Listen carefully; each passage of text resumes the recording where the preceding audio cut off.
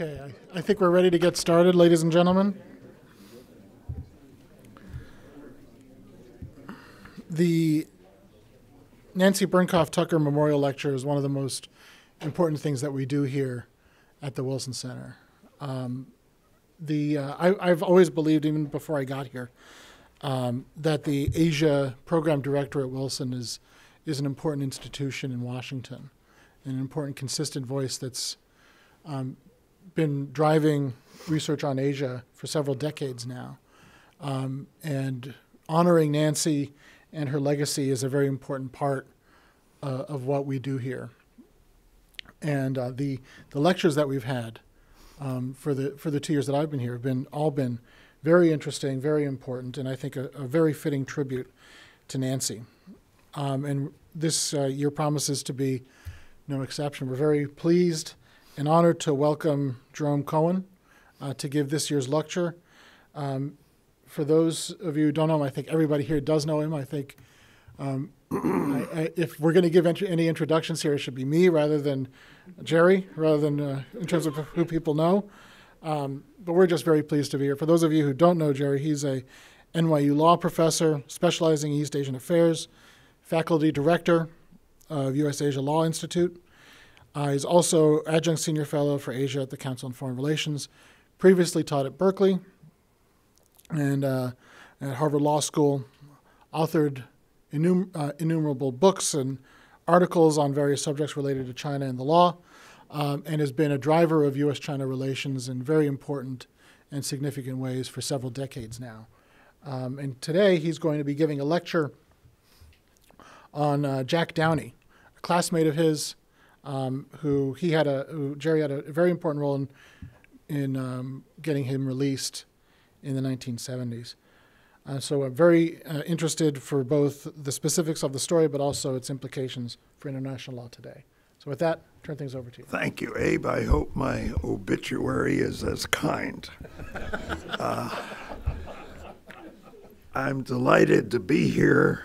I'm grateful to Warren and to the Wilson Center for the opportunity to be here and the stimulus it has given me to renew my acquaintance with Nancy's work. My assistant at NYU was amazed at the number of books I had to get from the library, that all were products of Nancy's scholarship. And of course, it's good to pay tribute to what she told us about the post-World War II relations between the U.S. and China. And the thing that struck me, as must strike many of you, is how pertinent, how important this background and her insights are today, and unfortunately, probably tomorrow. So it's a good occasion. And of course, I took the occasion to renew my acquaintance with Warren's own work. So this is a good time to think about U.S.-China relations. Every day we're bombarded with a whole range of views, and we have people who think we've got to go all out to stop what's going on in China, even if it may take the use of force. We have other people who see we're on the road to tragedy, and I have to look back on my own efforts of many years and wonder, am I getting too close to the China bashers, or am I just following what Keynes said, if the facts change, you have to also adjust your own views. But I think the topic today inevitably involves China and its views of international law, and more important, its practice of international law.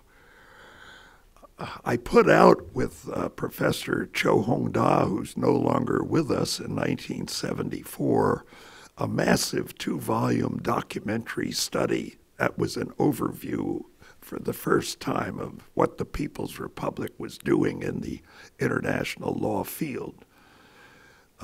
I'm just coming out this week with a shorter overview of more recent practice and in a companion piece about law and power in China's domestic relations. And there are some important links there, even though contrasts in theory that are interesting we could talk about later. But let's turn to the topic. International law is interactive. You can't expect other countries to behave themselves according to your perception of the rules if your own government fails to do the same. So each country's conduct has an inevitable impact on the others. International law is also based on reciprocity. Not almost 50 years ago, I'd say, an astute French observer named Philippe Ardant said China, PRC China, the People's Republic Communist China, what we used to call Red China, that China had a distinctive view of reciprocity. He said, their view is, I demand freedom from you in the name of your principles, and I deny it to you in the name of mine. And of course, it's an amusing, often true observation, but we also have to understand that it could be applicable to the United States and others. I think perhaps the most profound thing I have ever heard is the words of the Scottish poet Robert Burns, "Oh, would the Lord this gift he gie us to see ourselves as others see us." And maybe that could be the theme of today's talk. Well, I picked this story because this is Washington. I know what Nancy's work covered, what era. I know the importance of the Wilson Center and the contemporary concerns that we all have about U.S.-China relations. As Abe said, I also have picked this for personal reasons because Jack Downey was my classmate. We were acquaintances, not close friends, but acquaintances. He was a very likable and modest person. But I picked it not just for personal reasons, but having been his classmate, I had an unusual opportunity to see the reality of how this story started. And I'll make that clear in a minute. And I do think, finally, it's important to consider this story for what it tells us about international law and China's perception, communist China's perception of how the U.S. preaches and practices international law. So there are lots of reasons, and I hope what I say will vindicate the origins of this talk. How did the story begin? It was February 1951. Jack and I were in the class of 51, preparing to graduate in June. There were 1,050 of us, I believe, and almost all of us, all men, were anxious about what was going to happen to us on graduation. In February 48, in our freshman year, we'd had the Czech crisis with the Soviet Union taking over Czechoslovakia. It had a huge impact. It was certain then the Cold War was on us, and some of our classmates began to scatter. Even then, my roommate left, took a special one-year program in the Navy that guaranteed he could come back and finish college. We all wanted to finish college. I was attracted to a Marine Corps program that promised you could stay at Yale the next 3 years if you signed up for ROTC and went to Quantico for summer training. And on graduation, they said they would make me a second lieutenant platoon leader. I thought that sounded like a good deal. But I went to my father, who had enlisted in World War I, and he wouldn't sign. I was only 17. I needed his permission. It's the only time I ever was angry with my father. I thought, this is a good deal, and he's frustrating it. But 3 years later, February 51, I began to consider the wisdom of what Mark Twain had said. When he was 18, he thought his parents were ignorant and was amazed how much they had learned by the time he was 21. Some of my friends, acquaintances in the previous class of 1950 who had taken that platoon leader opportunity went to Korea right after graduation. Some were killed. I then discovered a platoon leader is up front. And my dear friend and former law clerk colleague John Nolan wrote a book about his experiences in Korea as a platoon leader. So by February 51, as I looked every day at the bulletin board that advertised job prospects for graduating seniors, I saw something in addition to the usual IBM, General Motors, Procter & Gamble. This was a sign said, Mr. So-and-so from the CIA will be here next week to interview graduating seniors. I thought, this is better than being a platoon leader. Maybe I can be an analyst in Washington, and I could use my international relations major to good effect. Well, I went to one of the meetings that he held. At this one, there were about 30 of us in my class. I don't think Jack Downey was there. There were many ways the agency was using to recruit people in my class, some through professors on the faculty, some through other arrangements. But there were 30 of us there, and of course, I wanted to know what kind of work they might want to offer us. But the gentleman involved, I want to call him John Jones, but I don't know that that was his name. He was hopelessly vague. And finally, with some impatience, I said in front of the group, now look, can't you at least give us a hypothetical? How can we be interested? And he looked at me with some evident annoyance, and he said, okay, I'll give you a hypothetical, but mark you, it's purely hypothetical. He said, we might want to train you and then drop you into Red China to organize resistance against the new government. Well, my jaw must have dropped. And I said in front of the group, gosh, that sounds awfully dangerous. And he became irate. He said, during the last war, we, meaning the OSS, predecessor organization, we had fewer casualties than the infantry. And I said, are you talking on a relative or absolute basis? And he said to me, I don't think you're seriously interested. And I said in front of the group, you're right. And I walked out. Later, through the grapevine, I learned that of the 30 of us there, 12 had said they were interested, but 6 had been rejected as insufficiently rugged. Jack Downey was not insufficiently rugged.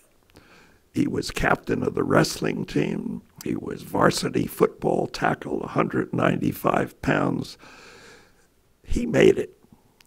Well, we finished college June 13th, 1951. Graduation, Jack was there as far as I know. I'm not certain. Maybe he'd already gone to Washington, but he went immediately afterward. And less than 18 months later, he was shot down over China in a plane organized by the agency to pick up anti-communist Chinese who'd been previously dropped in northeast China. They had been captured unbeknownst to the agency people in Japan, and an ambush was arranged. And on a beautiful moonlit night, November 29th of 1952, tragedy came. The pilots were killed in the crash, But Jack and his sidekick, Richard Fecteau, who joined the agency a year later, but was slightly older than Jack and who's still alive now at 91, they were captured along with a number, maybe 14 or so, of these anti-communist Chinese, some of whom had worked for the Chiang Kai-shek forces before. Some of them were sentenced to death. Some got life, one or two got milder sentences. But Jack got a life sentence. But nobody knew that, you see, until 2 years later. The immediate reaction was he had disappeared. Nobody knew what had happened. His mother was informed that he was presumed missing and dead. Horrible thing. And for 2 years, the Chinese communists said nothing. Even in July of 54, when they were asked to list all the American civilians China was holding, they didn't mention him. So nothing was known.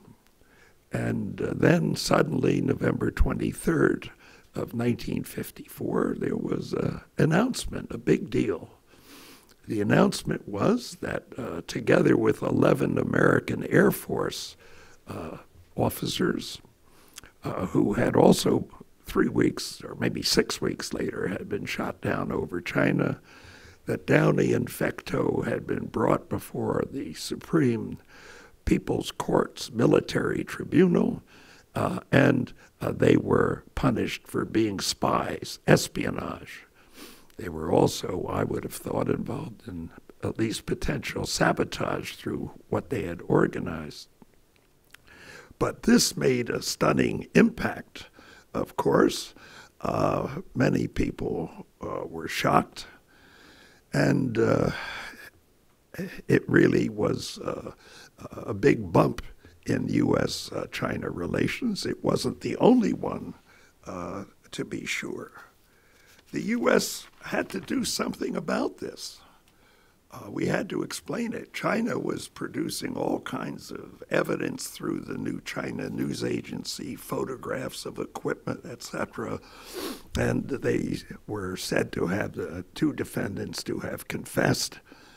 And the U.S. government put out a totally preposterous story that they were civilian employees of the Army, that they were on a flight between Seoul and Tokyo, and somehow they were shot down by these godless communists in China. One story purported to say the plane had been blown off its course by a big storm, etc.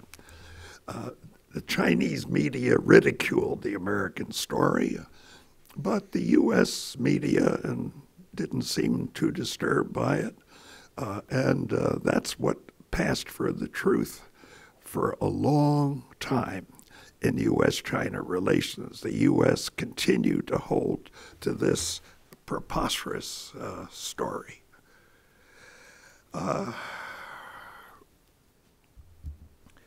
Of course, by then, July '53, we had already had the armistice in Korea.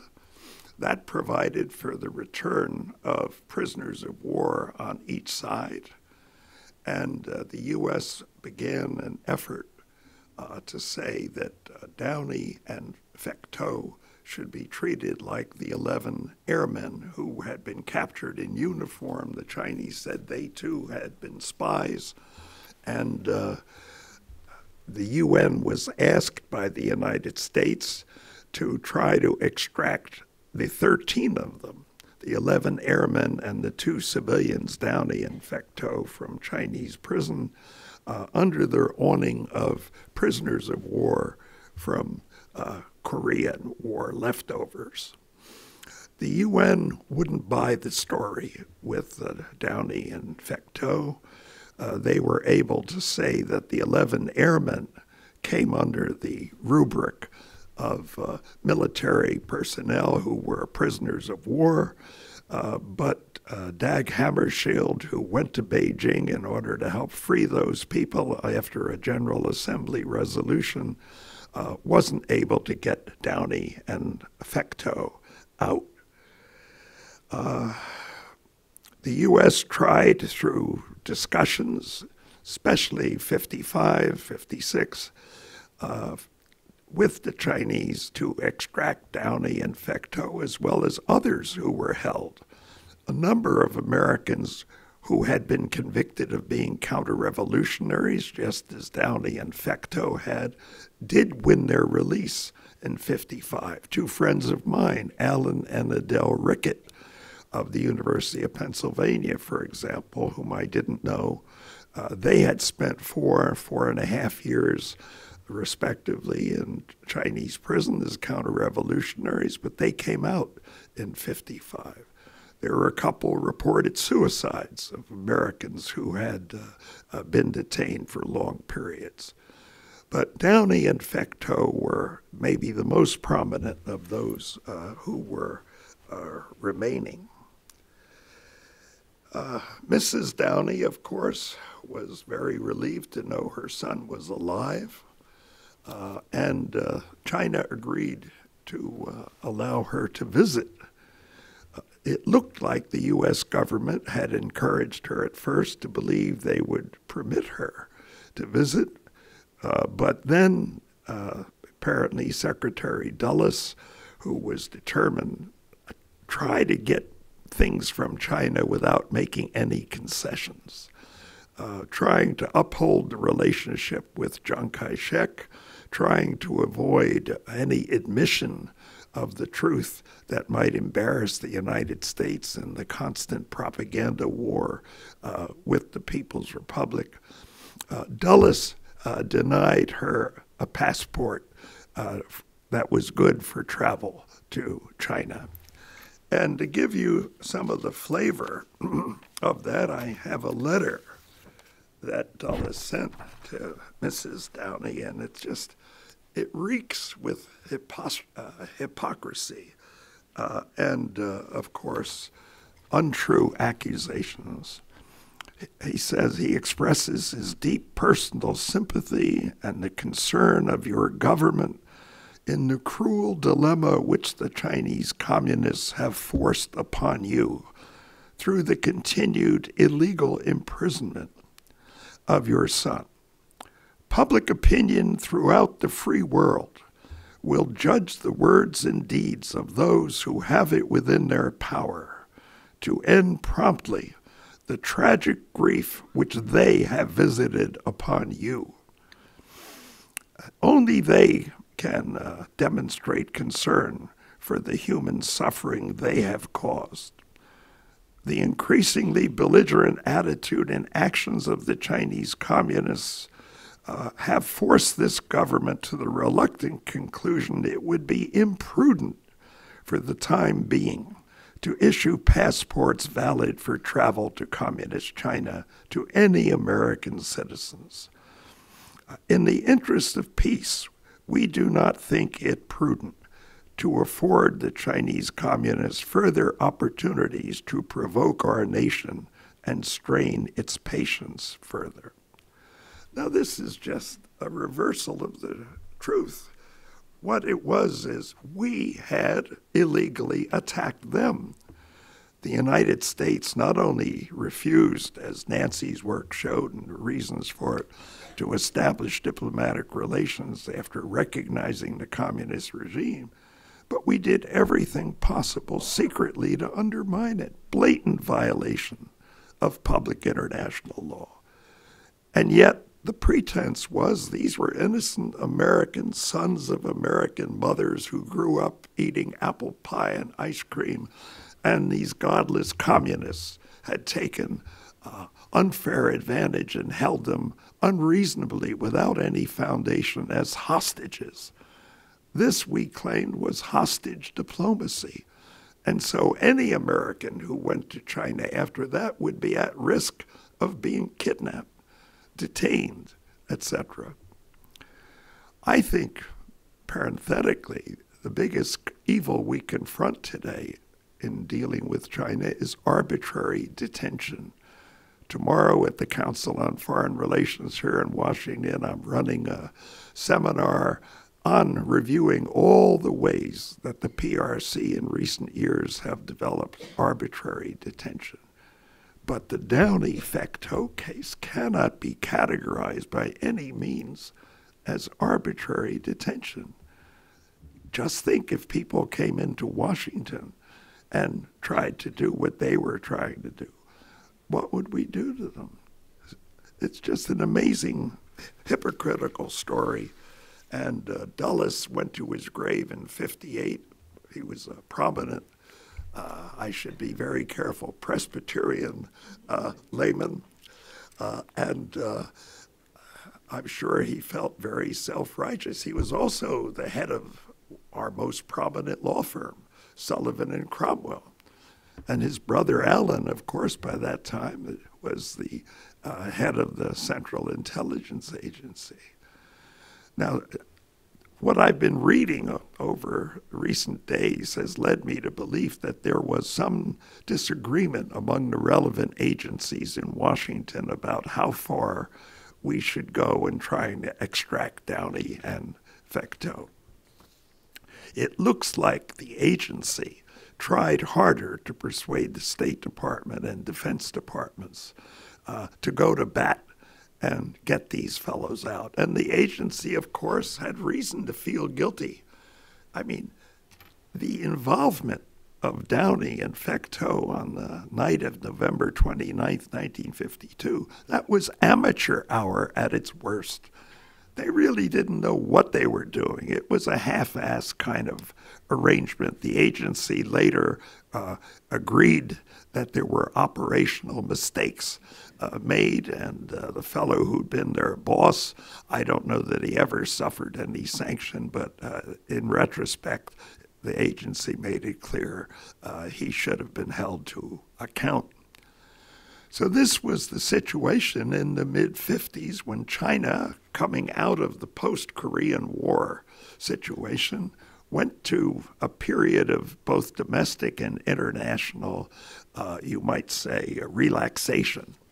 1955, 56, 57, China was reaching out, trying to tempt us away from Chiang Kai-shek into some response.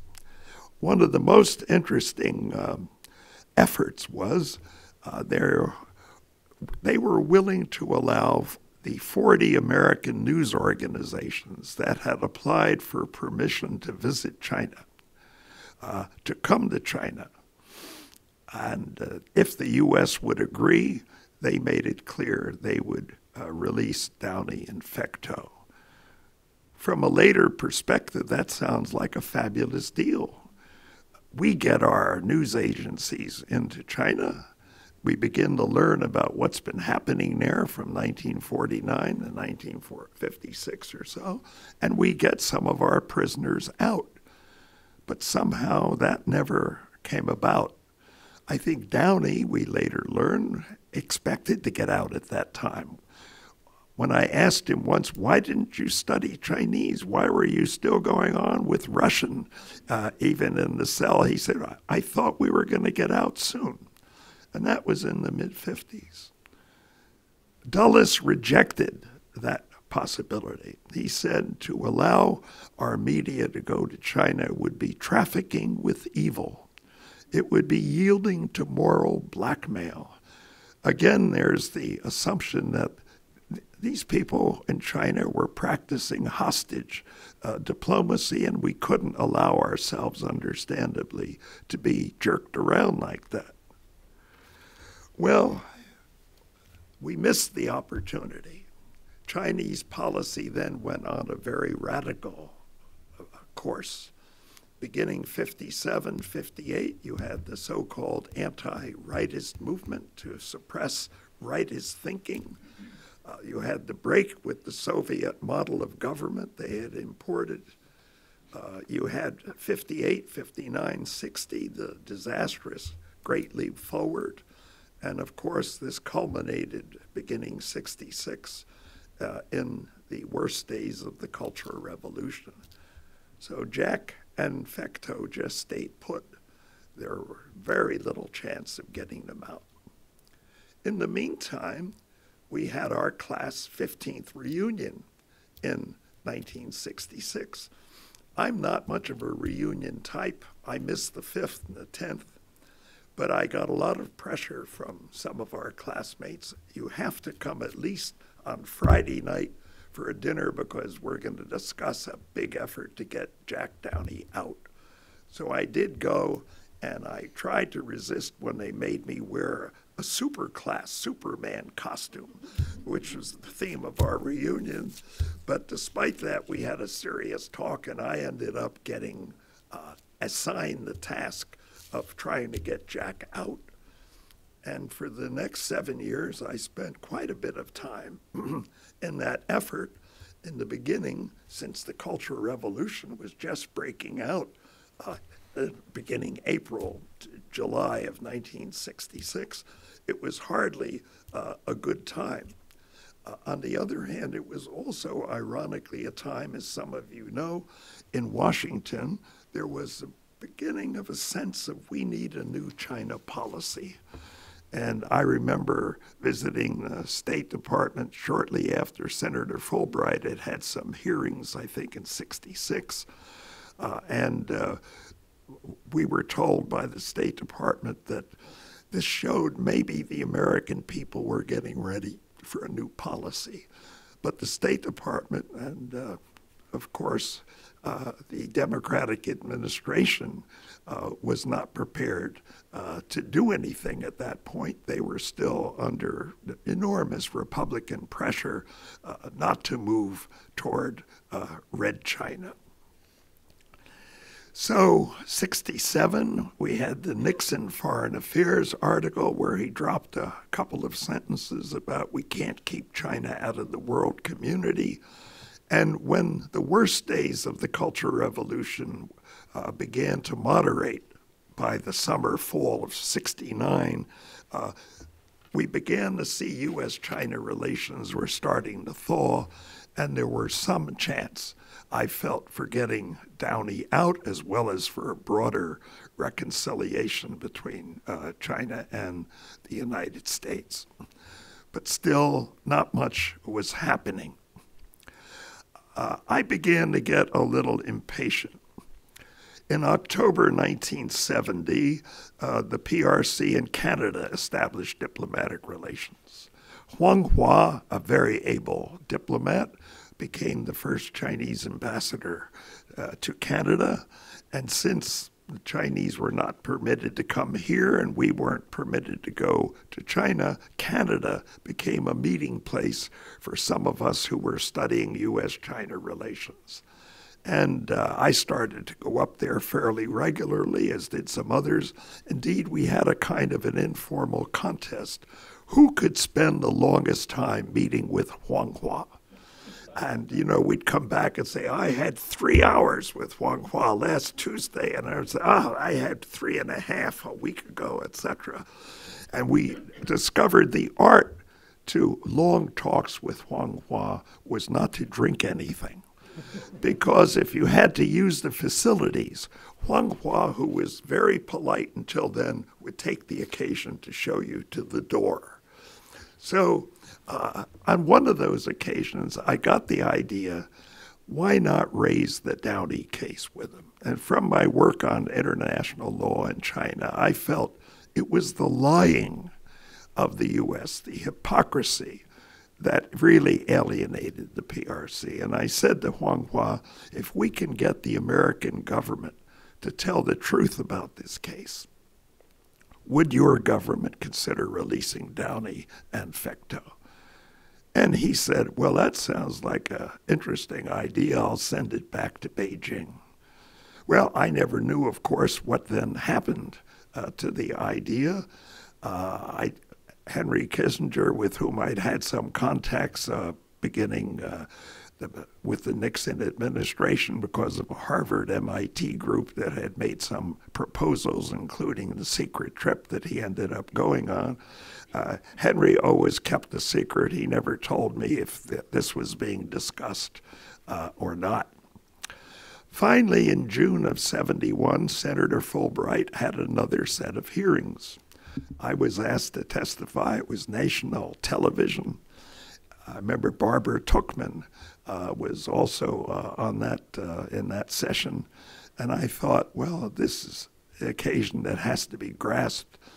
And I told the truth, just I've told you this story to Fulbright. And I remember him leaning down from his position, and he said, "Do you mean to tell me our government has been lying about this case since 1954? And I had to say, yes, exactly. And shortly afterward, we'd had our 20th college reunion. I went to that, and I published an op-ed after that in the New York Times, which was well displayed, and the title was, "Will Jack Make His 25th Reunion?" So pressure was building up, but still the U.S. government wouldn't come out and say what I hoped would be the magic words. Well, we had the Vietnam War going badly. Presidential re-election for Nixon was coming up. George McGovern was the Democratic opponent. I liked George McGovern. He was an attractive American war hero, very smart and a good guy. And the key question was treatment of prisoners of war by Vietnam, and could we get the Americans released who were held as prisoners in Vietnam? McGovern was not the smartest candidate, and he was facing a very difficult campaign. It was clear Nixon was a huge favorite. It was also clear the Chinese wanted Nixon to win. They regarded Nixon as a reliable partner against the Soviet Union, and McGovern had said, among other things, that if he got elected, he would reduce the defense budget by 1/3. And I remember when I was in China in May, June of 72, I was asked by the Ministry of Foreign Affairs at a seminar about this size, was it true that McGovern was going to do this to the defense budget? But while I was in China, McGovern said something about the prisoners of war in Vietnam that I thought was dumb. He said, "I'll crawl to Hanoi on my knees if that'll get our prisoners of war out." Well, who wants an American president who says he's going to crawl to Hanoi on his knees? But that illustrated the problem. I was trying to get the U.S. government to admit the truth about an embarrassing situation in order to get Downey out, and how to do it. Well, you know, I never liked Nixon for his domestic political misbehavior, etc., long before Watergate.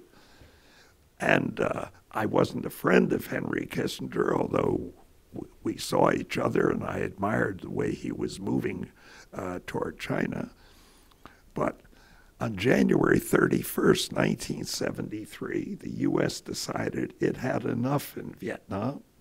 It was withdrawing. And then everybody was excited. What would this mean about our prisoners of war in Vietnam? And Nixon had a big, long press conference.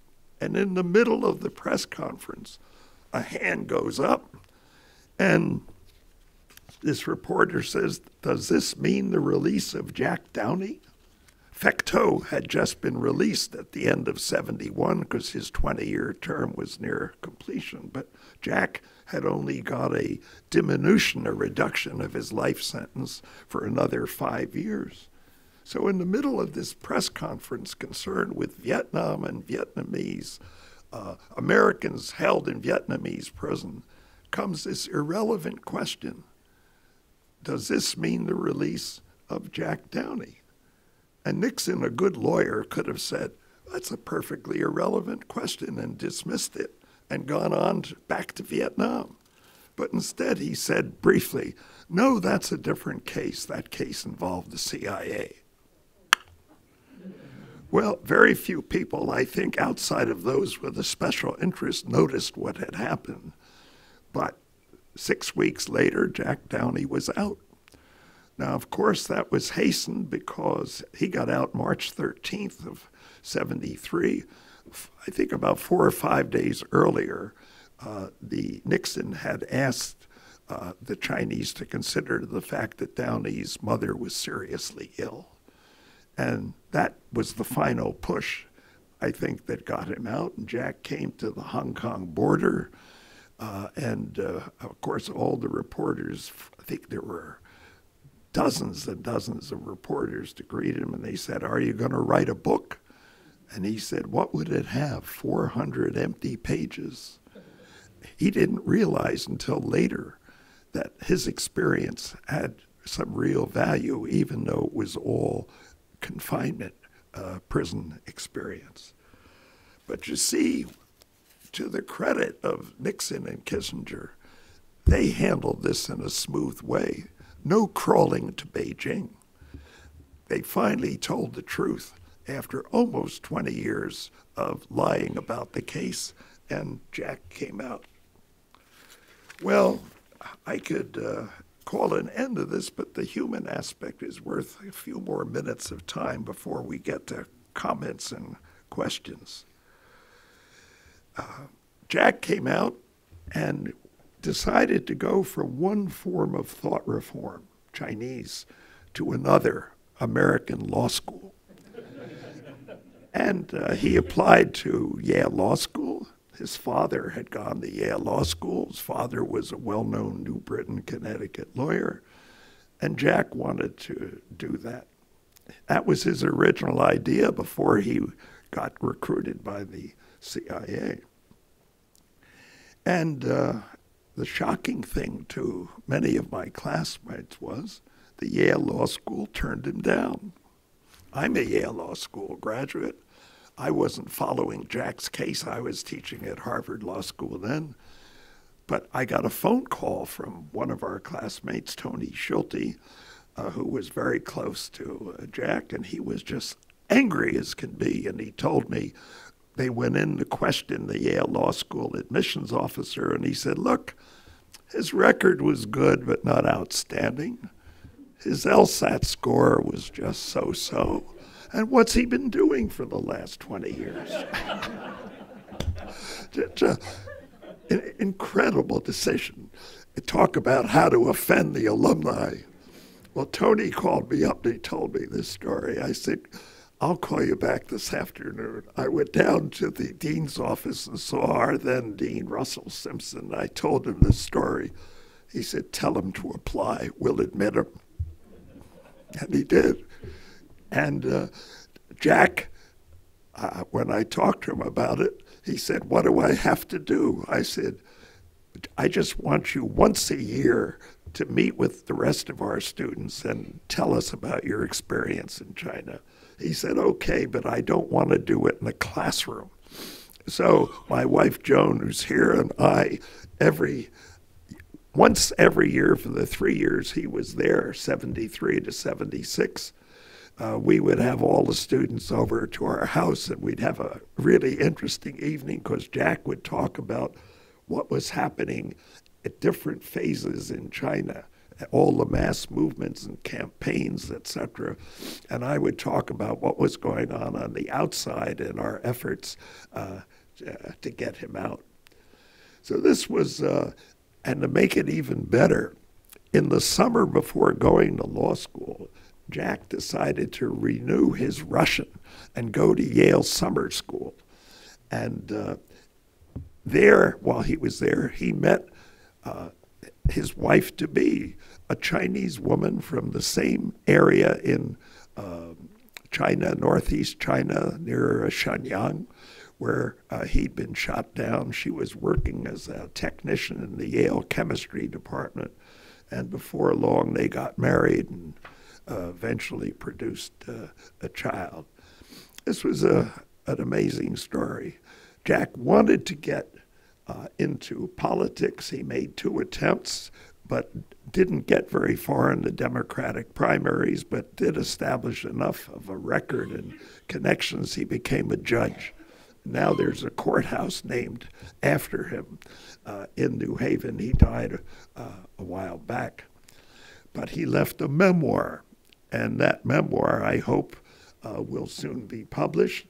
It's a very exciting read, going into all kinds of detail about what was happening.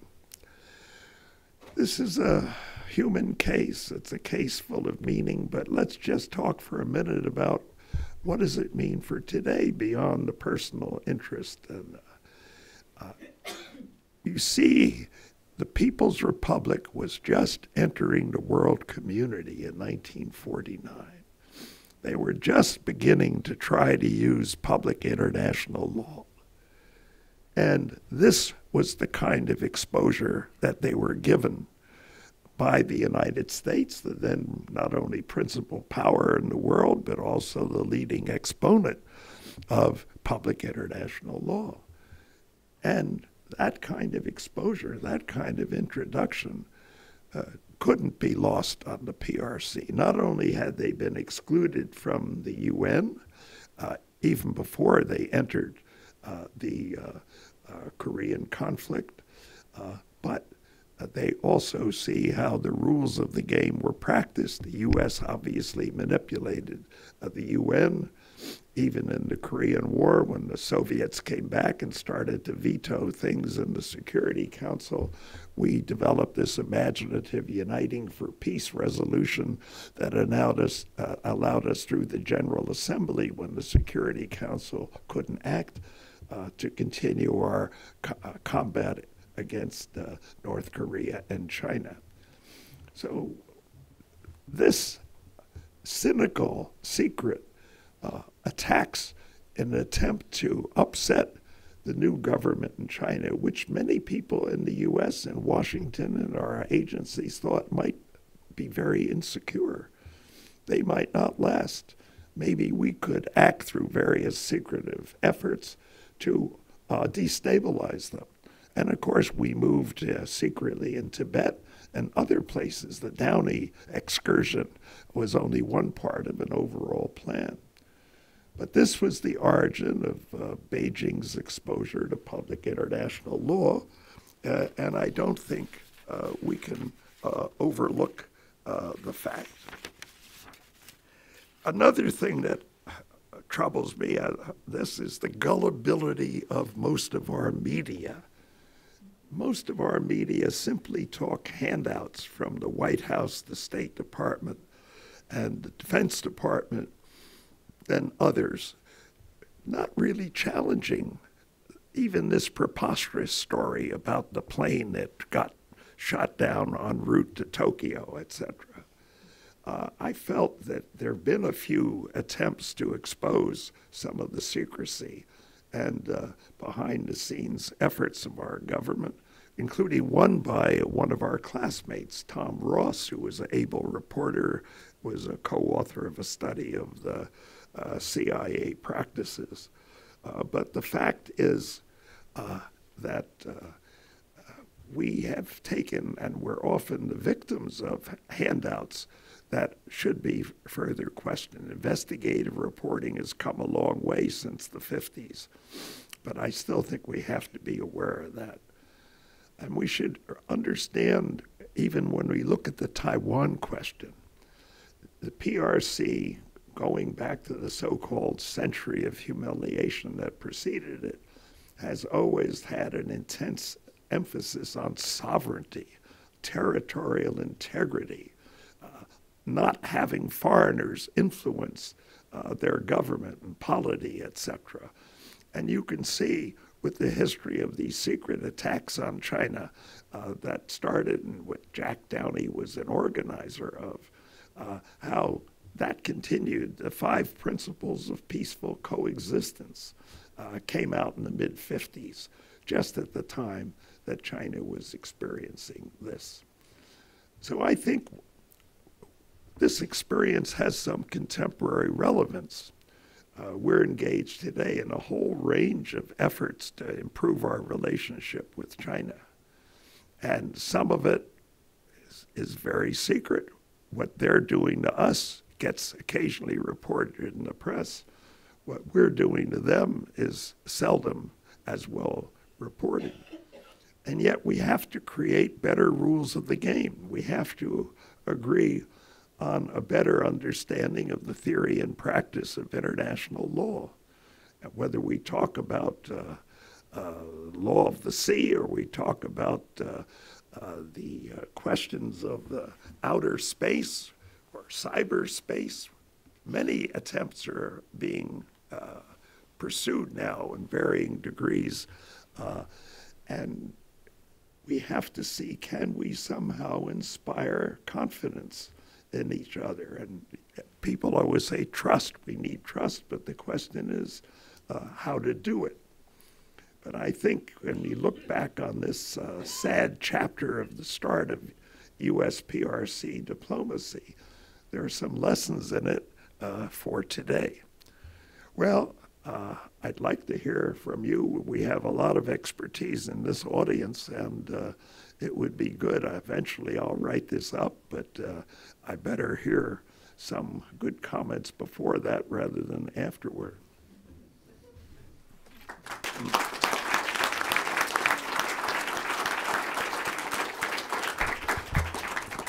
Okay.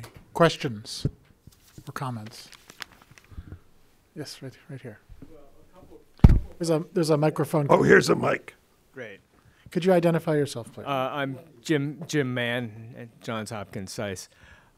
These are detailed questions, but first of all, Jim Lilly, I vaguely remember him talking about the case, or maybe he wrote about it in his memoir.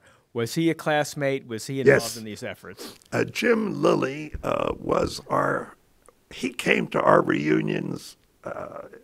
By the last reunions we had, he and I would be the speakers because our class had developed an intense interest in China. I think Jim was technically class of 1950 F, which meant he graduated in January 51, but he and I were both in Saybrook College, and I knew Jim better than I knew Jack. I liked Jim a lot. If I can, one other, you spoke about the press. That question that came up in the middle, out of nowhere, what about, does this mean the release of Jack Downey out of the blue in a press conference about Vietnam? You think that was prompted? And I'd be amazed if it wasn't. I mean, I asked that because on Nixon's trip to China, there's a point at the end of as Nixon's about to go home, when they feel they've left some questions open about about Taiwan, and Kissinger asks a friendly reporter, "Would you ask this?" And then proceeds to explain in a way that will get him out and away from the tough questions that might be asked by someone else who was actually Stanley Carno. But they were good at prompting. There's a lot to this record that Yeah. I don't yet have access to. I don't know. I'm sure there are people in this room who may know more about it than I. I remember when I first went to China in May of '72, I tried in meetings with my hosts, which are really the Ministry of Foreign Affairs, to make the case for not only getting Jack out, but I actually tried to see him. But May of '72 was considered too early at that time. So I'd love to hear from any of you, even as they say offline, if you can provide any information about the final details. I've never asked Henry about it. I probably should. Thank you. Jamie. You filed the Freedom of Information Act. Yes. Request. Yeah, the State Department, CIA. Maybe you can get some details that way. Good. Jamie Horsley is a specialist on freedom of information in China and the United States. Good idea. I think you missed one detail in your remarks. Pardon? You missed one detail in your remarks that I wanted to ask you about. Only one? That occurred to me. Your op-ed in the New York Times was, will Jack make his 25th reunion? Yes. Did he actually go to his 25th reunion? Oh, I think so. I should tell you. Oh, yes, thank you for that. Reminds me, because over time, the CIA decided to turn a vice into a virtue and to go public. And in 2006, they published an important interview it was in a magazine you probably are familiar with that I didn't know about, but in the Journal of the American Intelligence Profession. An article was published in 2006 called Extraordinary Fidelity. And it's the account of 2 CIA prisoners in China, 1952 to 73. And this was the account in which they admitted operational mistakes had been made. Just a cavalier lack of concern for lives that were being played with, etc. And that very long article resulted in 2011 in a film, a kind of documentary with actors that portrayed Downey and Fecteau in prison, and that was shown at our reunion in 2011. So that would have been our 60th reunion. And Jack was there then, of course. So we still don't know. And Jack himself, of course, didn't know all the efforts being made by different people, agencies, etc., in attempt to help them get out.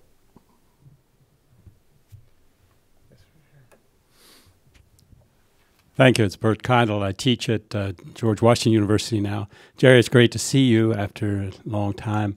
I wanted to just go from your comment about the press, that they were gullible, and develop that a second. It seems to me that when I talk to the press about China, there's an issue of access to the government, which is at risk if they start saying things that don't really match what the public talking points are. And I wanted to shift from that towards Xinjiang and ask, what does public international law say about the policies that a country can legally undertake when it finds a region seeking independence with the help of an outside power? Where does that stand, and how does the information we're getting about Xinjiang, particularly if it fits into sort of the weaponization of human rights, how does that fit into the span of, you're talking about this now 60-year history of first really lying and then finding out what that did to our relations with the Chinese? Yeah, of course, it's why we're having this meeting tomorrow at the council to talk about all the forms of detention. And Xinjiang has enlightened the world about hundreds of thousands of people are being arbitrarily held under various excuses that China has now had to be prodded into claiming, and have no legal basis whatever domestically, not to mention internationally. Of course, it's a scandal internationally what's happening in terms of, you could certainly make a case of crimes against humanity, etc. This raises the whole question that's so debated about the right of foreign governments to intervene for purposes of humanity because of terrible human rights abuses by another country. And of course, nothing makes China more afraid than that. And of course, we have to fear it too, because it could become a vehicle for getting out of hand and leading to armed conflict. These are all very complicated questions. It's funny what you said also made me think of another point I left out of, I have in my notes. It's interesting, again, not sort of collateral. On the day of the Fulbright hearings in June of '71, after the hearing, I went over to the State Department to talk to the desk officer about the Downey case and to try to push for more vigorous efforts to get him out. The desk officer was a very nice fellow named Bill Brown, and we talked for about an hour. And when he knew I had had breakfast that morning with Kissinger at the White House, and I get to the door to say goodbye. We hadn't been talking about China policy, only the case, Downey case.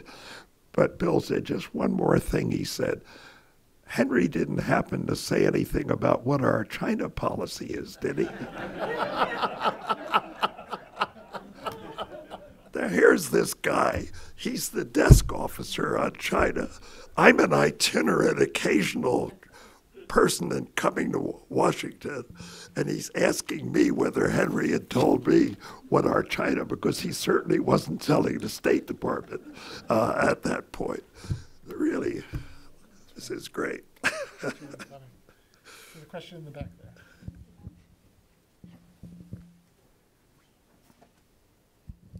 Thank you. My name is Jeannie Nguyen with Voice of Vietnamese Americans. Professor Cohen, I wish to thank you for your instrumental work with the PCA that we eventually had the PCA verdict about the South China Sea based on the UNCLOS in 2016. Would you advise us what to do now with the PCA verdict to sustain the international law, which is very important at this point in time? You're getting on one of my other favorite subjects, but I can't invoke the rule of relevance here, but I don't see exactly how we're going to connect this with the Jack Downey case. But I do feel that the Philippine arbitration case that was so decisively in favor of the Philippines is worthy of much more support than it's received, even from the government of Vietnam. And I sympathize with the position of the government of Vietnam on some of these questions. But I think we should save that for another Wilson Center discussion about the law of the sea. I think we have time for one more question. I see people are putting on coats because it's getting cold in here. So I'll have one more question, and then we'll move to our reception.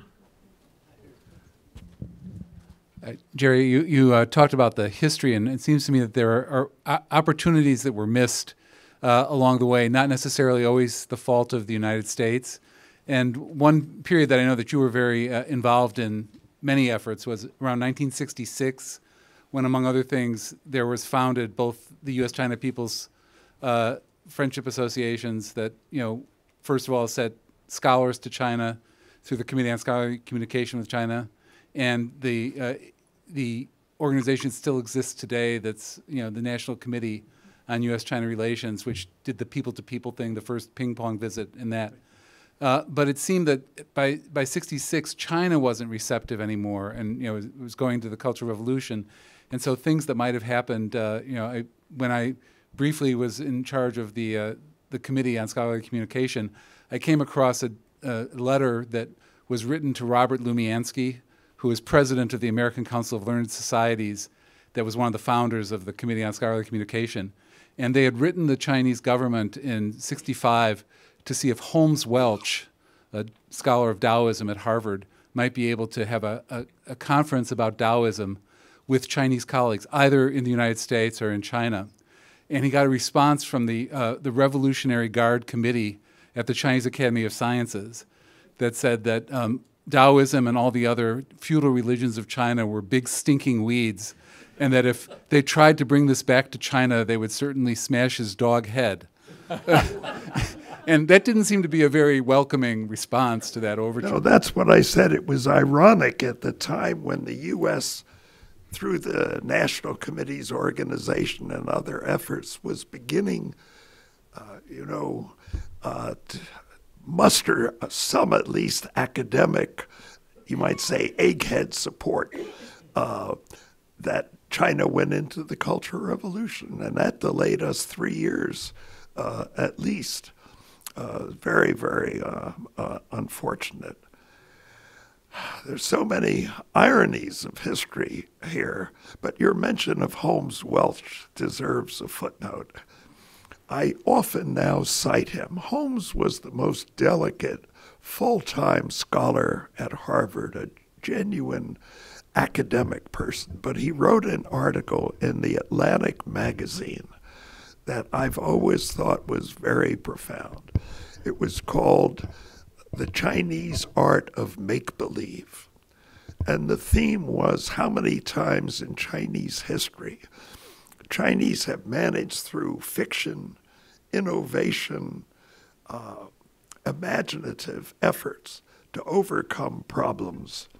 And I always invoke that when we come to talk about Taiwan mainland relations. Because what we've seen, after all, Beijing used to say, we will never negotiate with Taiwan, a mere province of China, on an equal basis. And yet, certainly under the 8 years of the Ma Ying-jeou regime, you had both sides willingly resort to essentially fictional kind of organizations, you might call them white glove organizations, as you know, to make over 20 agreements. And those agreements, some of them even now have lasting consequence, although Beijing refuses to implement others. But that made me often think about, it's the old story about Teddy White and the dinner in Chongqing, when Zhou Enlai was giving a dinner, and out came the pièce de résistance, a suckling pig. And Teddy White said, I'm Jewish, I don't eat pig. And Zhou Enlai reportedly said, take another look, that's no pig. So I'm glad you mentioned Holmes Welch. I'm going to be using that in the future. Thank you so much, Professor Cohen. This is fascinating stories, fascinating lessons for us. There's going to be a reception in the room across the hallway from here, so please join us there. But before we break, please join me in thanking Professor Cohen.